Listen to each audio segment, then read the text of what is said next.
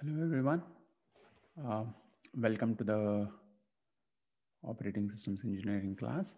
So in this class, we'll be looking at another synchronization problem, which is a reader and writer problem. And we'll also be looking at low level details of how Semaphore is implemented or best practices of implementing a Semaphore. A brief review. In previous class, we looked at what Semaphore is. Semaphore is an integer that takes non-negative integer values, and it can be accessed through two operations. One is wait and the other one is signal. These two operations are atomic, and wait decrements the semaphore, and if the value is less than 0, then the calling process is blocked. Similarly, signal is just an increment operation which increments this value of semaphore by 1. So, and we also looked at how we can use semaphore in producer and consumer problem. So here, as you can see, before inserting an item into the pool, producer waits on empty semaphore, and similarly, consumer waits on full semaphore just to make sure that the queue is basically not empty, and the full indicates, like empty indicates, empty and full are two semaphores which actually count the number of slots or number of buffers that are either full or empty in the pool of buffers. And we also looked at condition variables. So condition variables are similar to mutexes, similar to logs, where for each condition variable there is a queue which holds all the processes that are blocked on that condition variable. Okay, and as the name suggests, condition variable is used to block on certain condition. So process may want to wait until certain condition is satisfied. So all those processes which want to wait on certain condition can use the condition variable to enroll themselves into the queue of waiting processes. And then signal is is a function that is used to signal that the condition has occurred. Okay, when the signal happens, operating system usually picks one or more processes in the waiting queue, and then it puts them into the ready state so that they can start executing when the CPU becomes available. Okay, and unlike semaphores, condition variables are they are not counting. So there is no counting involved when we use condition variables. They are just Boolean variables, which indicates whether the condition happened or not.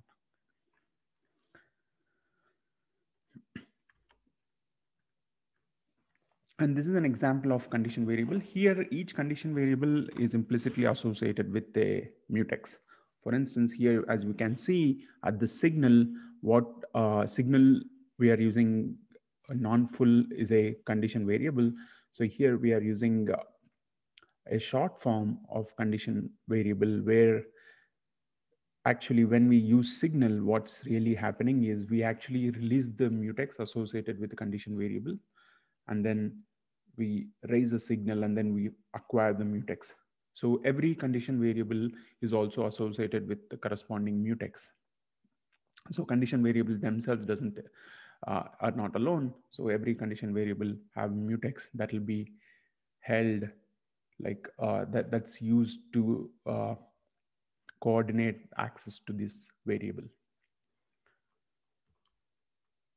And we also looked at various ways in which the processes get signaled. For instance, like when the signaling happens on a condition variable, there are two options. The first one we call signal and wait. Here, the signaler, or the process which actually signals the condition, it get blocked, and or rather it doesn't get scheduled immediately, whereas the waiting process, which is waiting on this condition variable, gets scheduled. So what happens is, when the process signals on a condition variable, we'll look into the wait queue of that condition variable to see if there are any processes waiting, and we'll pick one of the processes and then schedule that process before scheduling the signaled process. Okay. And then the other option is signal and continue. So here, when the process when the process signals a condition variable, the signaler or the process which actually signal the condition variable will continue execution. Okay. So what happens is when the signal occurs, we look into the wait queue and we pick one of the process in the wait queue and mark it to be ready. We change the state of that process to be ready, and then we continue execution of the signaler. Okay. And then when the scheduling happens, since the process or like since we have put one of the waiting process into the ready state, we pick that process and we start executing that process. Okay. However, there is a problem here. So the problem is, so when the signal happened, so when the signal occurred, we marked one of the waiting process to be in ready state, right? And then we continue the execution of signaler. Okay. However, by the time the process which is in ready state gets a chance to execute on the CPU, the condition on which it was waiting may not be true.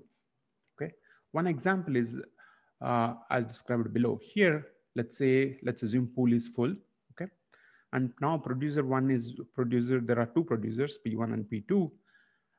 And P1 is now waiting for one of the consumer to take one item from the pool because pool is full. Let's say consumer comes and signals, consumer consumes an item and signals the producer. Now, let's say we are using signal and continue. Here, what happens is when consumer signals, we take P1, which is now blocked, and we mark it ready. Okay, rather we put it in the ready queue and we continue execution of consumer, and consumer finishes execution. However, before P1 gets a chance, let's say another producer P2 comes along. Okay. So here P2 will continue execution and P2 will actually use up the slot that is consumed by the consumer.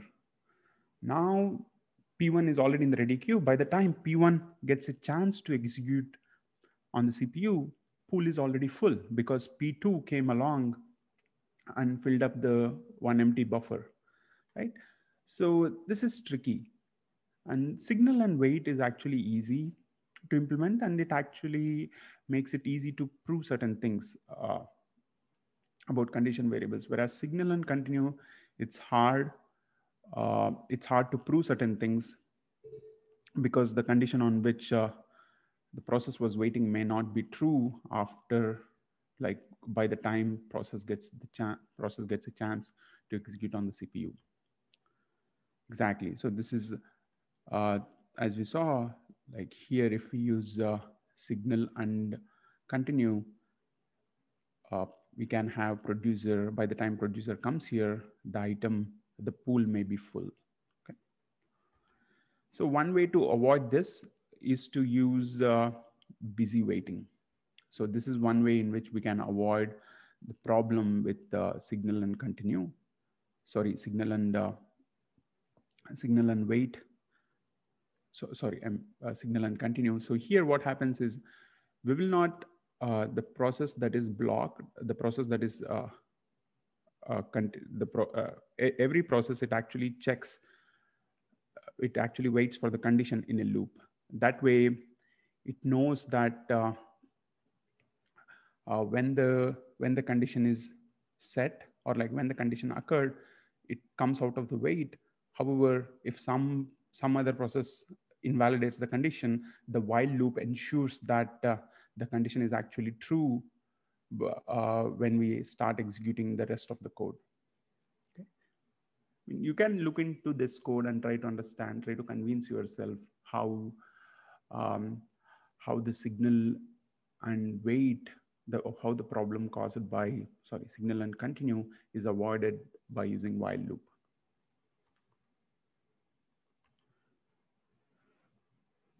And we also understood that mutual exclusion is provided by three different synchronization primitives, lock, and we saw that lock is not powerful enough when we want multiple processes to be accessing certain resource.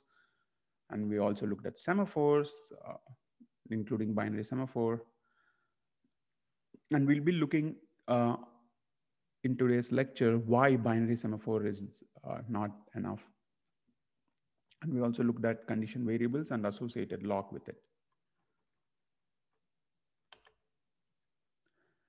In this lecture, we will be looking at readers and writers problem. It is one of the similar to producer consumer problem. It's a famous synchronization problem that helps us to understand different subtle issues that happen that happens in process synchronization. In the next lecture, actually, we'll be looking into another very famous problem called dining philosopher's problem. So, readers and writers problem. Consider there is a data object that is shared among multiple processes, okay?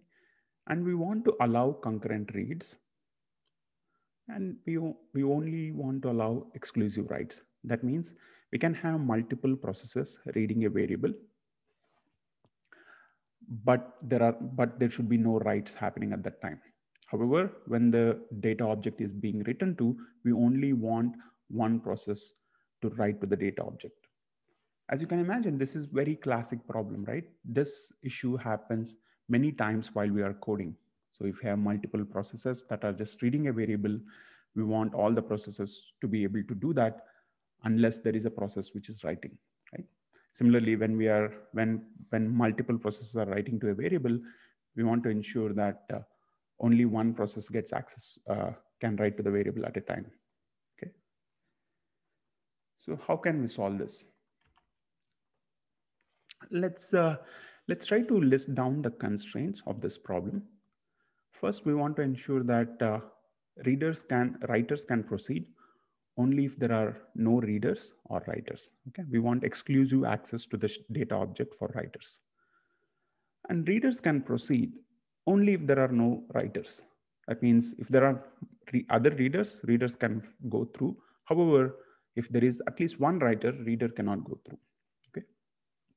So in order to ensure that only one writer can access the data object, let's use binary semaphore block write. Okay. And also to count the number of processes that are reading, let's use a shared variable. Okay. And then in order to ensure the shared variable, like the concurrency access of shared variable, let's use one mutex. Okay. So here, so in summary, we have one semaphore or binary mutex, binary semaphore, which is block write, that ensures that only one writer has access to the data object. And we have readers, which is a shared variable, which just counts the number of readers that are currently reading the shared object. And then we have mutex that control access to the reader's variable. Okay. Let's see how we can implement our reader and writer using these three variables, or like using two semaphores and one shared variable. Okay. So reader needs to first hold on to mutex because it is modifying readers. So when a reader comes in, it increments the number of readers. And when a reader comes, it sees if it is a first reader, then it will block write. It will try to hold on to block write semaphore because it needs to block all the writers, right? And then a reader does the reading, and then eventually once the reading is done, it uses mutex to decrement the number of readers. But if it is the last reader, that means when the value of readers is 0, then it will unblock writer. Because if there are multiple readers, we don't want to unblock write. We want to actually block the write. So we don't release, we don't release write. Whereas if it is the last reader, we release write. Okay. Now writer is very simple. It just waits on block write. Block write is a binary semaphore. It waits on block write. And if once it gets block write, once the block write gets signal, it does the writing, and finally it signals block write. So the code that we just saw we saw that if when the first reader, let's see what happens here in the readers. So if there is, what happens if there is a write? Okay, if there is a write that's happening and the first reader comes along. Okay, so if there is a write, when the first reader comes along, it's actually get blocked because the value of reader will be 1 and we are waiting on block write. But if the writer is already in, then we will be waiting on block write. Okay, so exactly, so when the first reader comes, the first reader will be blocked if there is a writer, and all the other readers also will be blocked because they'll be blocked on the mutex, because readers to we are using mutex to increment the reader's shared variable, right? And when last reader exits, it actually signals the waiting writer. If there is a writer, we signal the writer to continue execution. And when the writer exits, if there is both reader and writer, the which one gets scheduled depends on the scheduler. And if writer exits and reader goes next, then all the readers will fall through. That means, let's say, if there are 10 readers that are waiting, and when we have one writer which exits, and if one reader gets access to the shared variable, then all the readers will just follow. Because when one reader gets access to the shared variable, the first reader will block the write. So only the last reader will unblock the write, right? So all the readers will just fall through. So this, although this solution looks good, but it leads to a writer starvation, because as I just mentioned, so if there are 10 readers and if you have a writer, let's say a writer has access to the data object and writer finishes the execution, and when writer exits, if one reader gets access to the data object, then all the readers just get followed because the first reader actually blocks the write. The only uh, the only reader that can unblock the write is the last reader. So all the readers will just fall through. So we get into the problem of writer starvation. So writer may not actually get access to the data object. And as we saw in previous lectures, we don't want that. That is not one of our, that is not the desired property. We want fairness. We also want to have bounded waiting. We don't want to wait on logs indefinitely. So how can we fix this? Okay, let's maintain two variables, two shared variables, readers and writers. Okay, which will count the number of readers and number of writers. Okay. And let's use R mutex and W mutex to control access to readers and writers shared variables. And let's also use two binary semaphores, block read and block write, to block readers and writers. Okay. Let's see how we can implement readers and writers with these semaphores and shared variables. So reader is exactly same. However, we actually now use this additional semaphore block read to allow writer to block the reader. So we use this block read. So any reader now, before incrementing readers variable, before actually entering the reader code, it tries to wait on block read semaphore. So basically this allows a writer to actually block a reader. Okay. So it waits on block read. If it gets block read semaphore, then the code is exactly same. We just increment readers, and if the first reader will block the write, so on and so forth. So writer also increments, writer now increments writer's shared variable. So here, first writer will actually block the reader. Okay. So if similar to the first solution, here the writer increments the writer variable and the first writer blocks the reader, and then it uses block write to ensure only one writer is doing the write. And then eventually the last writer will enable the reader. So this is good. This actually solves the writer starvation problem. But if you take a close look at it, it actually leads to reader starvation. So that means if we have multiple writers waiting, so it's the last writer that that actually enables all the reader. So this leads to the opposite problem of reader starvation. So can there be a solution that's fair to both readers and writers?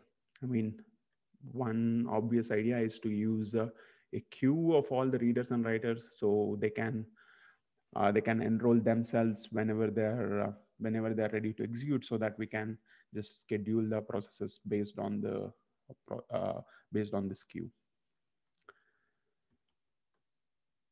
So to summarize, we saw that the readers and writers problem kind of gave us some hint of why synchronization in real world is hard to get exactly right, to have the desired solution that satisfies all our conditions. It's very hard. I mean, there are many bugs even in Linux kernel that has been there for decades, and we are actually actively working on it in our lab. So if you are interested, please email. We have some interesting problems in trying to find these bugs in large scale system software such as Linux kernel. And how to pick between logs, semaphores, and condition variables, that depends on the problem at hand. Okay. And one thing to remember is logs are very simple. It works for most of the cases. Actually, we can implement all the other primitives by using logs. And but the problem is it may not be the most efficient solution, because if every process has to implement, for instance, semaphore, it's tedious. So, but logs, although they allow mutual exclusion, they don't allow multiple processes to have access to a shared resource, like some shared region. So condition variables are good, and condition variables allow threads to signal each other. However, the problem there is we need to be careful on what semantics to use, either signal and wait or signal and continue. And semaphores are more low level, but I mean, these are easy to use, but it makes it, if you don't increment the semaphores correctly, you can easily botch up things, because it's very hard. Like imagine a semaphore with certain count. If you don't decrement the semaphore only in certain branch of a program, it's very hard to debug semaphores. So although they are easy to use, it's very easy to get them wrong if you don't, especially in complex programs when you have multiple paths in a program, because you need to ensure that all the paths in the program actually release the semaphore or like signal the semaphore, right? And now let's look at how these synchronization primitives are actually implemented in real. Like, how can we implement these synchronization primitives, and what is needed from the hardware to implement these synchronization primitives? First, let's look at semaphore. So semaphore, as we know, it has two methods, wait and signal. Wait, as we know, we wait if the value is less than or equal to 0. If it is greater than 0, we decrement the value wait. Similarly, signal, we just increment the value of semaphore. And as we can see, signal counts the resource, or rather it increments, it actually indicates the number of available resources, whereas wait consumes the resources uh, by decrementing the value of semaphore. Okay. So how can we implement this in an operating system? So first, let's look at where to implement them. Okay. Can they be implemented in user space?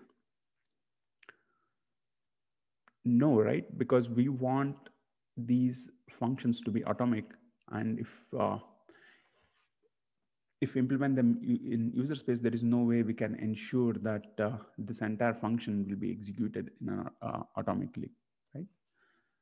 and there is no hardware instruction that implements semaphores directly. So there is, and it's very complex to implement them in the hardware because you need to have a counter and you need to have exclusive access to this. It's very hard to get them right, or like it's rather it requires more hardware resources to implement them. So typically semaphores are implemented in operating system. So they use certain very primitive hardware, low level synchronization primitives from hardware, using which operating system provides us this abstraction of semaphore. Okay, and we also saw that from the process state diagram, we know that when a process goes to sleep, it'll be in blocked state. Similarly, process, when it is waiting for a resource, it'll be in blocked state. We can actually use this to implement semaphores in a more efficient way, right? So when process is waiting, so we can actually put the process in blocked state. Okay, and how can we use this to implement semaphore more efficiently?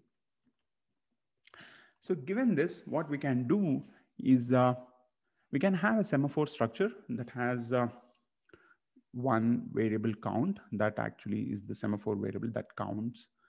And then we can have a queue. That queue says that queue gives the processes that are waiting on the semaphore.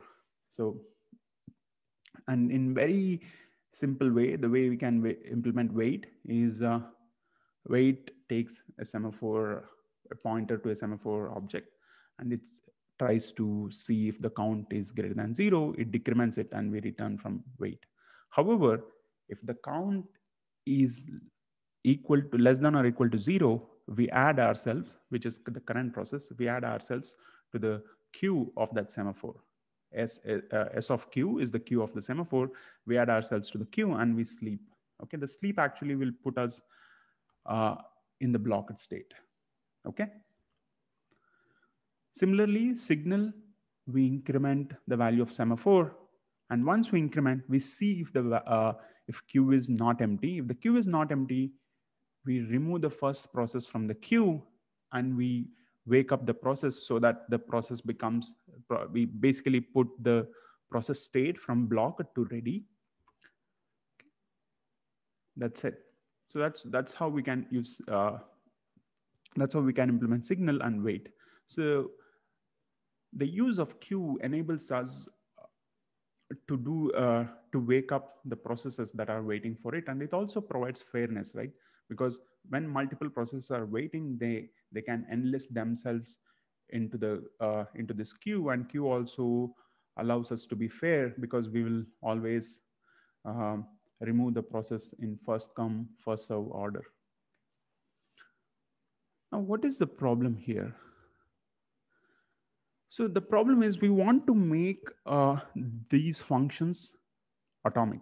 We want to ensure that when we are actually inside the function wait or signal, there should be no interruption. So the entire function should execute as if it is a single instruction, right? So assuming if there is one processor, like assuming if there is only one CPU, how can we have this? How can we make our entire wait and semaphore atomic? Because on uniprocessor, let's say on CPU, what are the things that we can be sure of being atomic? Reads and writes, right? So we can assume that the only thing that is atomic in a processor is the read instruction, okay? Because we cannot have half read instruction. So only one read instruction is the atomic unit that we can be assured of. Similarly, one write instruction, that's atomic, right? So they cannot be half write. They can only be one write or one read. Okay? So on uniprocessor systems, we can assume reads and writes are atomic. How can we ensure that a set of lines, a set of assembly instructions to be atomic? Because on uniprocessor, we just know that only reads and writes can be atomic. Okay. So to ensure atomicity, let's see why, let's try to understand why it cannot be atomic, right? Because of context switches. So The when we are actually inside the wait, we can have a context switch where another process can come and get get scheduled on the CPU. Okay. Basically because of context switches. So can we disable the context switches? We can, by using interrupts, because the only way operating system does context switches is because of interrupts, either because of hardware interrupt or because system call or because of other interrupts, right? Or else if there is no interrupt, OS operating system will never uh, does keep CPU scheduling, or like it never context switches. So we can achieve atomicity by disabling interrupts. That's the insight. Even so, assuming that we have reads and writes as atomic, we can disable interrupts to achieve atomicity. It is as shown on the slide. So here, before doing anything with the shade variable, before doing anything with the semaphore, we disable interrupts in wait. Okay, and and we enable interrupts when we are exiting from the corresponding methods. You can see the same in wait and signal, right? So in wait, we see when we are in wait can exit either because it got the semaphore inside if, or it adds, the process adds itself to the queue. So at the end, we enable interrupts. Similarly, in the signal, we disable interrupts. So this ensures that the entire code of wait is executed atomically. So because when the process is inside the wait function, all the interrupts are disabled so that none of the processes get a chance to be scheduled on the CPU. So this ensures atomicity. So this is good. This is very good. But what happens in in truly multiprocessor systems where we have multiple CPUs or like processors that are executing our code? So here, as you can see, uh, at the bottom, we have main memory, we have L3 cache, L2 cache, and L1 cache, and all the processors access the memory through different caches. And how can we ensure that we get atomicity of wait and signal in case of multiprocessor systems? Because here we cannot even assume that reads and writes are atomic, because when a read is happening in one processor, we can have a write executing simultaneously in another processor. So this is like true concurrency. We cannot assume anything about the uh, like instruction atomicity. Okay, and furthermore, we also want to ensure that when we read and write the variables, since these processors use different caches, we need to ensure that the contents of the variables are reflected in all the caches. And it's actually very complicated to achieve cache coherency in multiprocessor systems. It's still like open-ended problem. I mean, not open-ended. There are good solutions, but it's still something we can improve on. So, is turning interrupts enough? Like we on uniprocessor solution, we disable the interrupts. Will that be enough on a multiprocessor systems? No, because if you turn off interrupts on one processor, it doesn't prevent it doesn't prevent other processors from executing instructions, right? So unless we disable interrupts on all the processors, we cannot be sure that disabling interrupts on one processor is enough. So if you have to disable interrupts, we need to disable interrupts on all the processors. And can we use atomic read and write and busy waiting to ensure uh, atomicity in multiprocessors? Let's look at an example. So here, so instead of, so here, let's try to busy wait. So we use the same technique for signal and continue, if you remember. So we just did, we kind of sidestepped the problem by using busy wait. So let's try to use the same technique here. So let's disable interrupts and let's busy wait on count variable. And then we decrement the count in wait. Similarly, we increment the count in signal. Ignore ignore the missing details here, like adding process into the queue, ignore them. But will this solution work?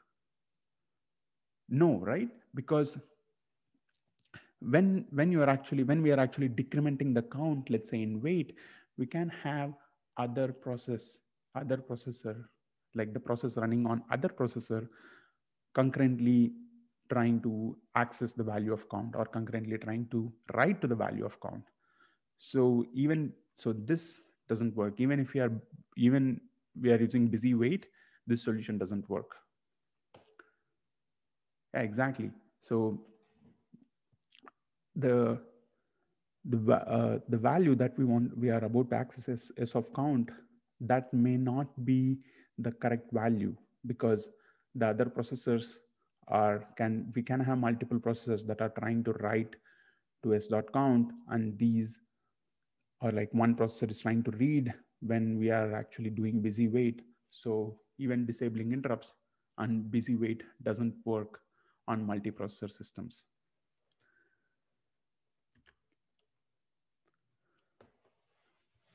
So what we need is we need help from hardware now. So there is no way we can do this by just using atomic writes and disabling interrupts, because we need to ensure that hardware, or rather access to this memory, is synchronized by the hardware, because there is no way we can see what other processor is executing. So unless we have some information from the hardware, it's hard to achieve concurrency. So we saw actually in the first lecture of process synchronization series, the reason we need to have this atomic test and set instruction, right? So we need to have that. So most of the CISC architectures, so CISC stands for complex instruction set architecture. So for instance, x86 is CISC and ARM is RISC. RISC stand for reduced instruction set architecture. So most CISC machines actually provide this nice instruction called read, modify, write, or test and set. So here, what this instruction does is it actually reads the old value, and it sets the new value that we want to set. So this entire instruction is executed atomically. So as you can see, it reads the old value and it writes the value that we provide into the memory. Okay. And it returns the old value. So we can use this instruction to achieve concurrency on multiple processors. Okay. So here, let's say we want to achieve mutual exclusion. Basically, we have critical section. We need to ensure that only one process can be executing in that critical section, even in multiprocessor systems. How can we do this? By using test and set instruction. So here, we can busy wait on test and set. So as long as the value of lock is 1, we just wait. And so basically, when we set the value of lock to be 0, that's when we achieve the lock. And then at the end, we release the lock by setting the value to be 0. So the value of lock, when it is 1, we just wait. So by using test and set, we can achieve a mutual exclusion. Basically, the while loop is wait, and when we are setting the value of lock to 0, that's release. So this is correct, because as you can see, since test and set is atomic, only one process can actually set the value of set the value of lock. So this ensures that the critical section can be executed by only one process. This is right. However, is it efficient?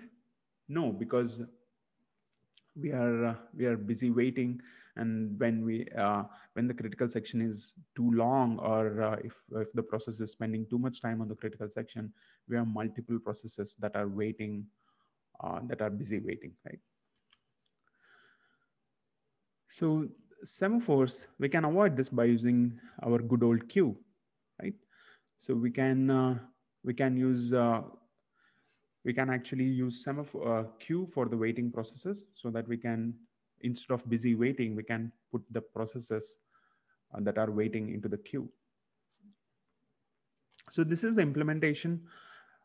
I'm reintroducing the implementation on the uniprocessor implementation by using test and set. Here, we are using the same code. However, we are using now logs. So on multiprocessors, so we are using test and set. So instead of directly modifying S of log, we are using test and set to ensure concurrency between multiple processors.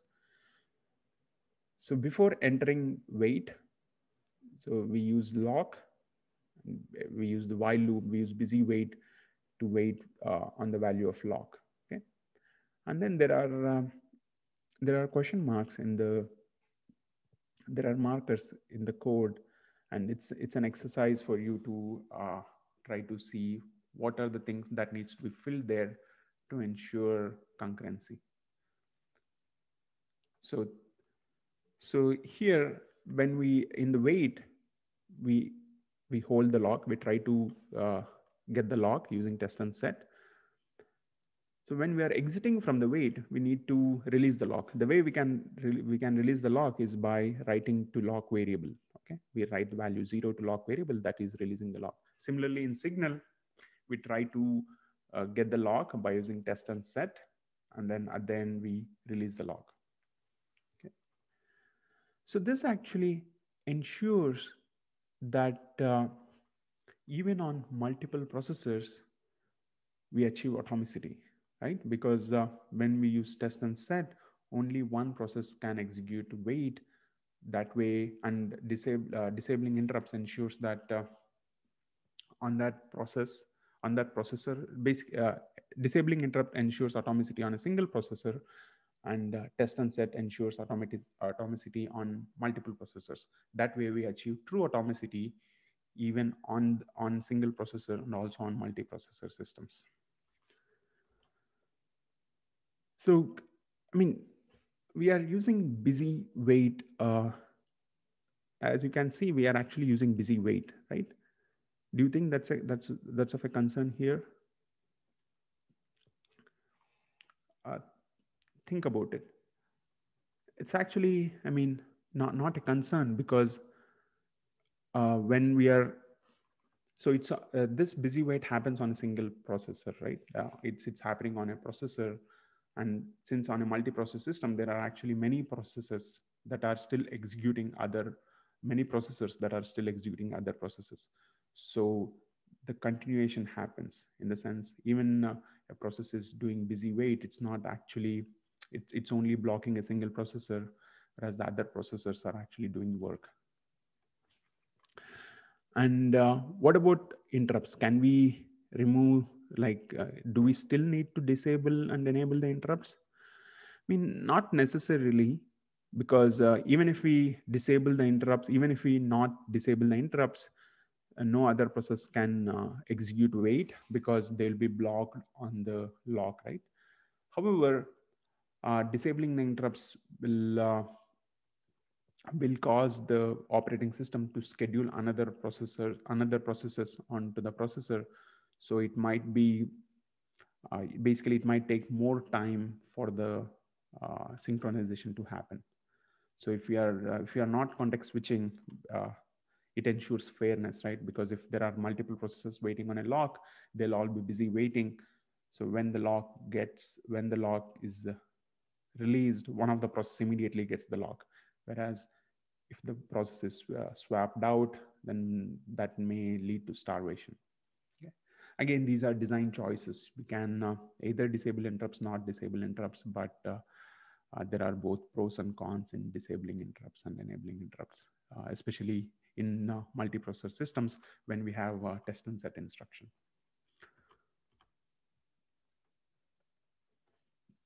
So we learned a great deal of process management in like last week and this week. We looked into what we mean by processes, and we also looked into process control block. What are the things that are stored by operating system in a process control block? And we looked at process synchronization and how to achieve process synchronization through too much milk problem.